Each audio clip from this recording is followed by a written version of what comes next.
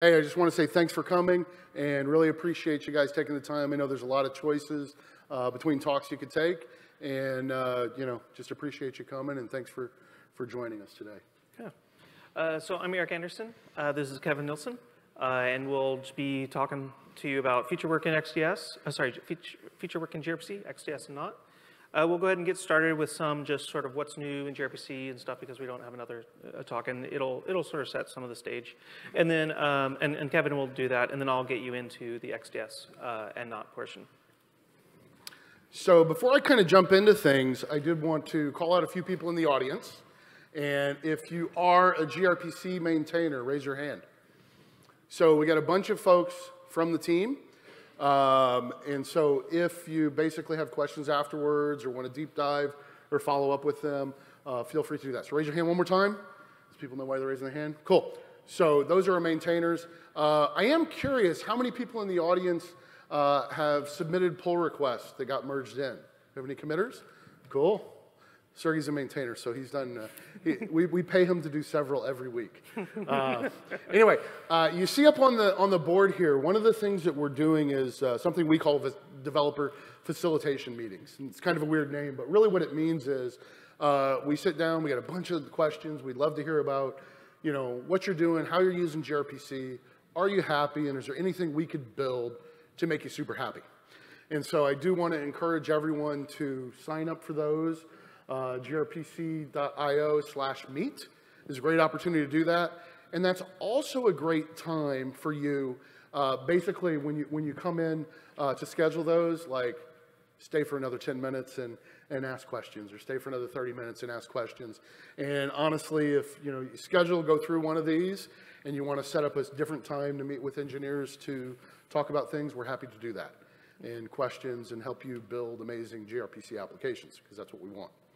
The other thing, we do have a mailing list. I imagine most of you in the room know about that mailing list, but I did want to go ahead and call that out. Yeah, and as we're going along, the slides are available PDF on the schedule app or the website, so you can get those if you miss a link or so. Cool, thanks, Eric. So the next thing I wanted to talk about a little bit is basically, the help that we want from all of you, and what you can do to sort of be part of evolving gRPC and making it successful. And one of the things that we do within the team is for each of the individual languages for gRPC, we go through and review all the issues and all the pull requests every single week. And so it's one person per language. And what we do is we assign a different person. We call it like a rotation. And that person goes through, reads the issues, tries to triage them, get them assigned to the right person, and then we meet as a team where they go through these issues, these pull requests, talk about them, get advice from others. And really what I'm highlighting is just how serious we take it and how much time. And so please, if there is something you don't like, if there is something you feel we should be doing better, if you think there's a bug, please put that in. We would love to try to fix it, try to make things better as best we can. Yeah, quick question. How do you keep parity between the different languages with that model? Yeah, so let me repeat the question so everybody can hear it. So the question was, how do we keep parity among the different languages and among all the different releases? So I'm gonna say there's two types of issues that get raised. One of them is there's a memory leak in Go, right? And that's what, there's some other problem in Java where it doesn't follow, whatever it is. And a lot of the issues tend to be very language specific. A lot of the work that we do is keeping things modern for any of the particular languages that really don't have to do with the overall kind of underlying architecture. When we do have issues that are feature requests and things like that, we prioritize them, we do them, and I would say we at least make an attempt to launch features together in every language, or at least the languages we call supported languages, but that's something that's nice to have, not a must-have. And so we'd rather get the features out, especially if we know someone is using a particular language and they want it and need it, and we push that forward like that. We take a ton of pull requests from outside the team. So, you know, just as part of the triage process, we bring those in and, you know, and merge in all of those. And so definitely feel encouraged. If there is something, you know, if you have forked, don't keep it private. Share it back because, you know, a whole team of people that's what we do. And the last point, you know, we would love to graduate from incubator status, and one of the things that's super, super important to make that happen, but also is something we're interested in general, is having more maintainers and folks that aren't Google employees.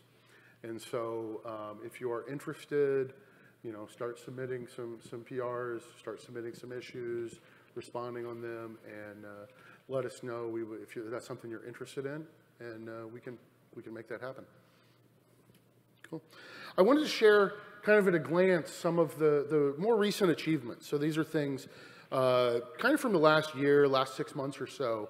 You know, we've reached 66,000 stars on GitHub. So really, really, you know, people are really happy, and they're kind of looking into the internals, right? And they're trying to learn more about it and trying to follow the releases and things and deeply engaged. Otherwise, you know, it's not really necessary to start the project on GitHub, although we do appreciate it. Other things, you know, we're investing more and more in the team. I put 5 members here, but I think it's 6 or 7 in the last 6 months. I didn't really count so well, but we definitely have a large number of new members in the last 6 months, maintainers on the team working full-time on the project. Down at the bottom, you can see the various sort of cadence for all the releases. Very active, you know, for Java and C++, over a PR a day is going into the repo. And then the others, you know, still very, very healthy there as well. And so very active project, doing a whole lot as we go. And then for our proxyless server mesh product, we have a bunch of different features. We launched observability that I'll talk about in another 2 slides. And we're launching some custom load balancer policy stuff. Some folks in the room were very instrumental in making the request for that, and we want to make that available. Ability for custom metrics, retries, auth-z, and some outlier detection. So these are some of the key features that launched in either the last couple months or about to launch. So really exciting stuff, good momentum across the team. We're super proud that not only this week were we at KubeCon, but we were also at API World. And so won the microservices, Best in Microservices Infrastructure Award there. And so that was a cool, you know, just a cool little thing that we're happy and proud about, and appreciate that has happened.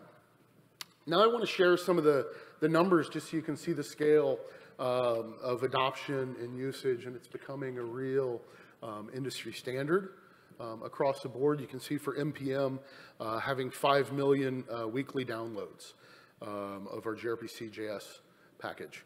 For PyPy, 2 million times a day, you know, the downloads, and it's number 52 most downloaded package on PyPy. So it's pretty impressive for what we are. And then Java for Maven, 12.5 million downloads a month of GRPC context. And so these are really, really impressive numbers. We're really happy with it, and I hope everyone will continue to help us grow those numbers and use GRPC for more and more of the things that they're doing. And this is another chart that's pretty cool, is the star history. So this is from our GRPC core project, and as you can see, just continues to grow with, you know, really no end in sight. It's just continuing to grow, and so we're real happy and excited about this, and you know, want to make sure everyone realizes, you know, this is where GRPC is. It's very stable, very well used, and continue to grow with big investments from Google and from our external developer community. Wanted to talk a little bit about the observability project that we launched. So we launched a public preview on Friday. So Friday at 5 p.m., when you're not supposed to launch software, we launched it, having it, we really put in a lot of effort, and I want to thank the team for that and everything that they did making this possible and got that out there. And really what it is, it's a public preview, which means, our first set of core MVP features we have in place. And we really believe that it's something, the APIs aren't going to change that much. We think it's ready for folks to use. But at the same time, it's a great opportunity to work with us as we, work towards GA-ing early next year. And so we would love to work with any of you on this product. Currently we're supporting logs in Stackdriver or Google Cloud Logging. We have a bunch of analytics dashboards that are available, alerts and notifications, and traceability. And so, one of the most powerful and interesting things here, I think, is the alerts and notifications, where you can set a threshold on either a percentage of failures or response time or whatever it is, and set yourself up for an email or however you want to be notified, so that you can learn about these things through a private email that came right away, rather than learning about them on Reddit. So that's our new observability project, and would love, please reach out to Eric or I after the talk if you're interested in helping us evolve it, helping us build it, and hopefully helping make it something great for all of you. And with that, I'll hand it off to Eric. So features in XDS or not, how do these things sort of work together? So XDS, this is a maintainer's talk, but a lot of people may not know XDS or may not know it by that name. Basically, it's a control plane protocol to configure a mesh or a bunch of different nodes. It came out of Envoy, and it was how different control planes could configure Envoy as the sidecar, or that sort of idea, or a reverse proxy for that matter. It is basically just a watch-based API to get configuration updates. So that's most of the interesting parts are more in the resources that are those configurations, as opposed to that protocol itself. And there's a couple different implementations. You've got Traffic Director would be one, but Istio is in beta, I believe, and then some people are making their own with Go control plane. And all those will use XDS to push configuration to gRPC. And so with gRPC support, you are able to get something like the mesh where you're able to do the configuration, but you don't necessarily need a sidecar. So you can have still the normal direct client-to-server communication without those extra proxy steps. The X may be like, what's up with that? So overall, XDS stands for some variable discovery service. And that variable might be a listener, a cluster, a route, an endpoint. It's not too important to know all those unless you want to start making your own control plane. But so one particular XDS would be listener discovery service, or LDS. And we'll throw around terms like LDS, EDS, CDS, these sort of things all the time. And then we're talking about listeners, clusters, or whatever would be related to that. So now we have an idea of what XDS is. Let's sort of shift to features. Here's a sort of sampling of features from the last year. It's not too important exactly which features I've selected. It's meant to be a sampling, although this is a lot of the higher profile ones. So we'll just sort of go through them, give a little bit of description what they are, so we sort of know what we're talking about. But we'll just sort of see how these impact gRPC and how they're sort of done. So RPC retries, we had work already underway for retries before any XDS work. And so the idea is you're going to try an RPC, and then if it fails for whatever reason, you can check what the reason is and decide whether or not to just try it again after delay and see if it works the second time. TLS security is not so much for creating certificates, but it's more for configuring where the certificates can be found and what other sort of specialized TLS configuration you need. And that allows a control plane, a sort of centralized control plane to tell clients what to do and to form up a secure mesh. Service authorization really piggybacks well off of the TLS, where you can then have, for a particular service, you want to know exactly which other services can contact it. And so you can restrict Only, let's say, service A and B can contact service C. Outlier detection, it monitors RPCs, and for each backend, it will sort of say, oh, look, this backend looks a little unhealthy. A lot of RPCs have failed on it compared to other backends. And so it'll decide that this backend may be an outlier and decide not to send new RPCs to it. Least request LB, we just have this in Java right now, but it's very similar to the round robin load balancer that's round. So instead of just choosing the next server in the list and just round robining over and over, this one looks at how many outstanding requests each backend has already from that client, and it will send it to the server that has the least outstanding requests. Custom locality LB. This is sort of a bring your own load balancer. If you want to make your own load balancer, you implement it. And then this is some of the plumbing to use it from XDS. And then custom backend metrics sort of plays into that. It's a little different than the others, but because it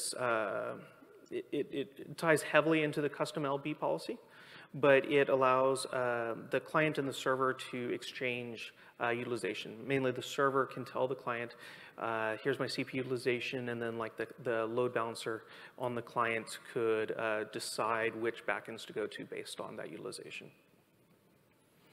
So we've got this, it's a sampling. What impact do we have whenever we're making these features? And if you're interested in some of these, but you're not interested in that XDS set of characters, you know, what does that mean for you? So we've been doing XDS for a little while now, and we've gotten pretty good at figuring out, okay, there's this particular set of features in XDS. How will that end up being done in GRPC? And so this isn't to memorize or anything like that, but to just give an idea that these are the sort of the mappings that we generally do. So there's this thing in XDS called a listener that will tend to be credentials and configuration for credentials. That's like the TLS thing. Route, that's going to be service config. We've got clusters. That most of that configuration fits pretty well into the LB load balancer space of gRPC. And then HTTP filter is sort of mixed between listener and route, but whenever you've got HTTP filter, that's pretty much going to be an interceptor. Those last two, the LB policies and the interceptors, that is where most new features go, and that's good because that is the predominant plugin architecture where you can inject code into gRPC. And so us needing to do most features in those last two LB policies and interceptors means that that fits in actually pretty well with gRPC overall. Don't be memorizing this. This is a diagram from a recent GRFC. GRFC is our change proposal process. So the important thing to note is there's a lot of green here. Every green box is an LB policy, and they're sort of constructed into a big tree. The big tree is not actually bad in my mind. To me, this diagram shows two things. One, the plugin system is working. We're able to inject quite a bit of functionality into gRPC through the plugin mechanism. And so if you don't want some of this, you're not going to end up using it. But if you want a lot of the various features, you can get them. And also that composition is working. We're able to take these various features, put them into sort of little boxes, and then compose those into a much larger system and manage the complexity. So, XDS only. I was talking, these are XDS features. How do these particular features look like if you don't care about that XDS thing? Why is it not going? There we go. So to do that, we need to talk about that mapping. So RPC retries end up being service config. We already had some retry work before XDS, and so XDS is able to just configure that existing functionality that we were already working on. TLS security, that's going to be credentials. Authorization is going to be an interceptor. The next three are all load balancers. And that last one I mentioned is a little bit weird. It's more of an API, but it interacts mostly with the load balancers and interceptors. Except for those two toward the top, Everything else is actually not tied to XDS. It's pretty XDS independent. Whenever we're implementing it, there will potentially be some XDS glue that we put in. So like the actual implementation process for XDS might have some code, but that's specific to XDS, but that's just plumbing. These things, the core of the functionality is available outside of XDS. And you get to see some things like that in the GRFCs, which I mentioned were our change proposals. Outlier section says that it is usable by non-XDS GRPC users. And least request LB says it can be used without XDS in the future. We'll come back to that. So we've got all these things. How about those two at the top? What about those? Why were those sort of more XDS specific? So credentials are a little interesting in that they don't have any configuration sort of plumbing in gRPC themselves. Normally you construct them with an API, then you pass them into gRPC. And we don't want a generic API generally for credentials because you shouldn't be getting that elsewhere. You don't want to look up, oh, how should I connect via TLS from DNS? And then you're like what's the point? That DNS is not secure. You might as well just be using plain text. So these sorts of things, instead of tying exactly into the same code flows that we'll use for XDS, instead there will be an alternative implementation, separate, or not necessarily alternative implementation, but definitely separate APIs that we'd use. Sometimes it's separate implementation, sometimes not. And so in this case, it'd be the advanced TLS APIs that we'd use. Service authorization. Similarly, interceptors also don't have a generic configuration flow. And so these sorts of interceptors would also be a separate API that you would just use directly. And they can be the same implementation underneath, but we will expose it a separate way. This one's a little bit special though, because the configuration that XDS provides is actually really, really expansive. And we do not want to provide that for very long-term support. And so for this API, whenever we exposed it to gRPC users not using XDS, it is a much simpler API. It still uses the same engine behind the scenes, but it doesn't have absolutely everything. Some parts of it you just don't need. It's for REST things so that just aren't very interesting, or reverse proxy, just who knows what that traffic is. They've got a lot of various features. Other things you might be like, oh, that might be a little more interesting. I wish that was added. That could still happen. But if we're sort of taking everything overall, looking at all the features that we were talking about, and you're like, I really wish this feature was not available, or I could just use it outside of XDS. Why is it not, or something? The biggest reason, most likely, is that no one's asked for it. We do definitely care a lot about what people are asking for. And so if you're interested, heck, for a feature in XDS or a feature outside of XDS, and you see there's something on the other side or interested, then it's mainly probably no one's asked for it. If people are asking for it, then a lot of these are pretty easy to expose in the other realm. If it's not that, though, then there's two normal sort of cases, or not normal, but the two outlier cases would be it integrates too tightly into XDS in some way. There is quite a lot of configuration, and sometimes they will assume other parts of the system. XDS has its own architecture, and some things we just don't have an analogous concept in gRPC. So clusters, for example, we have those, they work in the XDS space, but there's a bunch of XDS-specific plumbing to make that happen, and it's just not a concept that makes sense whenever you're not in that space. There will be some different concept that you will probably have to create for that. And then, as I said, some things are just really expansive in XDS. It's a very large API. And XDS does have the potential to change some over time. As more people use it, that's obviously got to slow down. And it's not like things are getting deleted every month or so. But XDS does have a potential to change over time versus the normal gRPC stability, which we take a very long-term view to that. And that also means we're going to have to be conservative, more conservative at times. And so that might skew our decision-making on exactly what gets exposed. With that in mind, we can go ahead and do some Q&A. I've got the links here again, and remember that you can download those slides. Thank you. Questions? Yes. Sorry, guys, coming. Yeah, we'll wait for the mic. Because there's lots of people watching online, right? Hundreds. Thanks for the talk. I don't know much about the plugin system in GRPC, but could you talk about the extensibility? Like I come from Envoy, and we have filters, we have WASM, and you can specify XDS to plug in your own implementations. Does GRPC have any mechanism like that, or is all this XDS features just what you guys implement? So the question, so Envoy, GRPC does have interceptors. Those are very, very similar to the filters that exist in Envoy. And those are very, very heavily used. So that's the #1 interception point in GRPC, or injection point.